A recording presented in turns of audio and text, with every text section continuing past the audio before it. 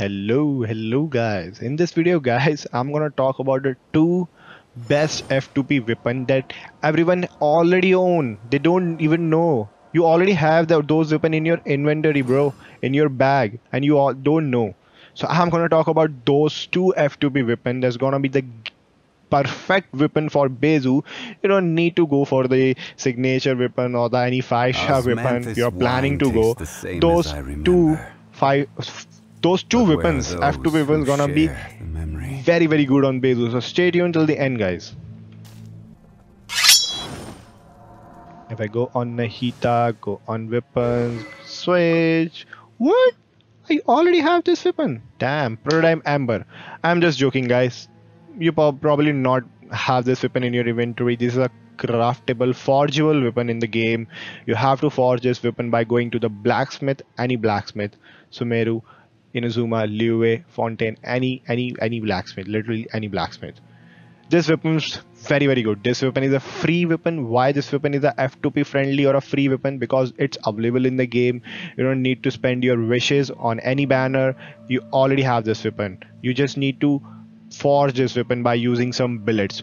Billets are obtainable from by killing the weekly boss. They drop billets properly, like totally on RNG random drop.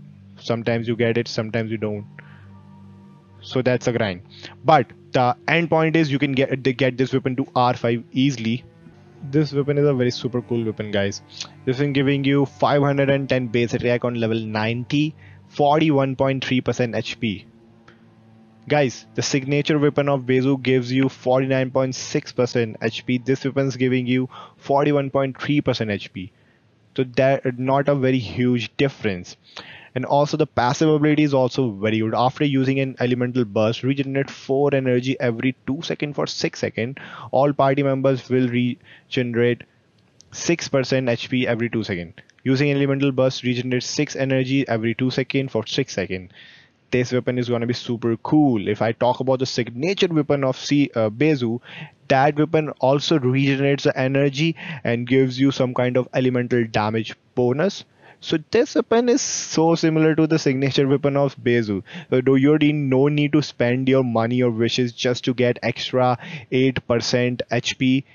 No, this weapon is giving you the energy regeneration, the same as the signature weapon, and giving you a little less HP percentage. So in my opinion, this weapon is going to be very good on Baizhu. Super cool weapon. You can get this weapon for free, guys, and you don't need to spend your wishes. Think about that. You can get this weapon to R5 easily. My recommendation is like pretty much very high to this weapon. You don't need to spend your money on the signature weapon. Don't get this weapon to the R5 level 90 and give it to Baizhu, and your Baizhu gonna be very much blast in the field.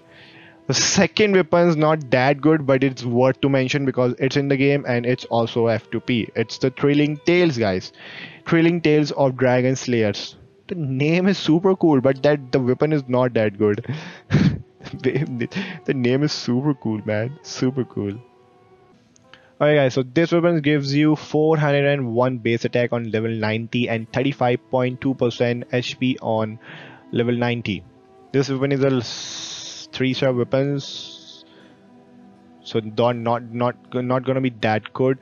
This weapon also having a support ability when switching characters. The new character taking the field has their attack increased by 48% for 10 seconds.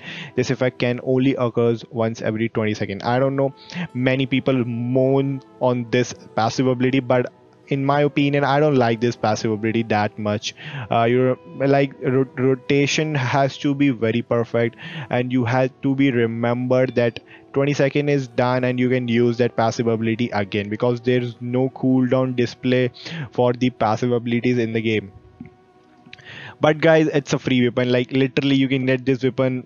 You have to wish, by the way, you have to wish in order to get this weapon. But getting this weapon is very easy, literally very easy. You can get this weapon in one wish. It's that easy.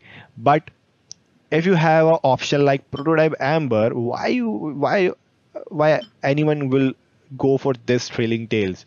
I don't understand. But yes, there's a two option in the game. The free to play weapon, they are very good. If you compare to the signature weapon, they are no less powerful. They're no less different. There's no big difference. So yes, guys, first is the prototype Amber, and second is the Thrilling Tales of Dragon Slayer. These two weapons is very good on Baizhu. You can use those weapon, guys. So okay, guys, that's it for the video. If you like the video, you can hit the like button and you can subscribe to my channel for more Genshin related videos in the future, guys. We'll meet in the next video, promise. So take care, guys. We'll meet in the next video. Bye bye.